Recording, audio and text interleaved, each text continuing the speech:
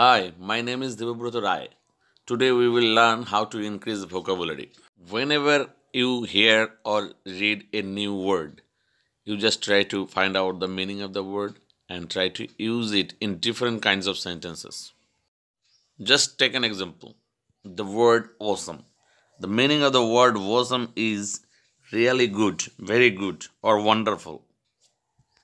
An expression for anything superb. Now, first try to notice in which kind of sentences the word is used. Just take examples. I spent an awesome time in Puri. That means a wonderful time. You are looking awesome. That means amazing. Your English is awesome. Superb. That is really awesome. Wonderful. That is just awesome. It is really awesome. You look awesome in this dress. That means really good. You are looking really good. Oh, that is totally awesome. The view of vast Puri beach is awesome. That means breathtaking. The view is breathtaking. The definition of the word awesome is extremely impressive or daunting, inspiring awe. The meaning of the word awe is a feeling of reverential respect mixed with fear or wonder. But the informal meaning of the word awesome are mind boggling, mind blowing, extremely good, excellent, etc.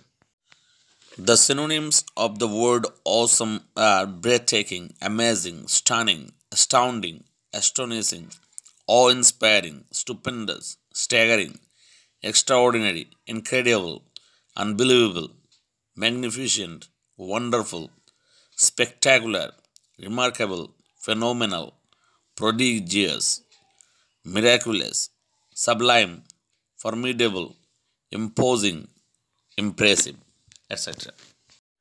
And the word is almost used in every sense. So you have to know the uses of the words what you learn for the first time. So at the same time, you can replace the word awesome with its synonyms and make new sentences. That will increase your vocabulary vastly. To know the meaning of the word is not enough. You will have to know the real uses of the word, where the word is actually used, where the native speakers actually use the word. If you know the real uses, then you can say you know the word and try to make sentences, create sentences, say as similar of those sentences and repeat it yourself. To remember a word, it is the best way.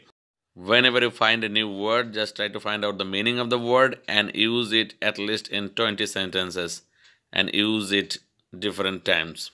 Then the word is stored in your active memory. That means whenever you try to continue your conversation, the word will be available to use.